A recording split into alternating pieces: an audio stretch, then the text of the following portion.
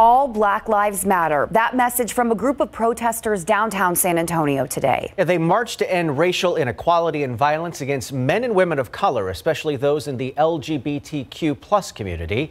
This one day after the Trump administration announced plans to roll back health care protections for the transgender community. The protest also coming on a weekend which marks the 4-year anniversary of the mass shooting at the Pulse nightclub in Orlando. The night team Stephen Cavazos with the change local groups demand to see in this edition of South Texas Pride. Black Lives Matter! I have to fight two battles, not only being black, also being queer. Tristan Mays says it's a fight he's faced his whole life, being black and gay.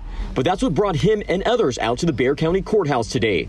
Protesters aim to shed light on the discriminations men and women of color face, particularly those within the LGBTQ+ community. You're not only discriminated because of your skin color that you can't change, and you're also discriminated because of your sexuality, which you also can't change. Then he shared their stories of adversity and their hope for acceptance, a message Mays says has never been more important. My existence has to be respected. My trans people have to be respected because we're all human beings at the end of the day. But this diverse community has seen its fair share of challenges over the years. In 2017, Kenny McFadden, a black trans woman, was found dead in the San Antonio River. The medical examiner ruled her death as a homicide. Dee Dee Decor, a black trans woman, says McFadden's death was a significant loss. I felt like I also lost a sister because I came to know her and she taught me a lot. She says violence against trans women of color is as real as their lack of equality. Recently, the Trump administration announced it's stripping away healthcare protections for transgender men and women, opening the door for further discrimination.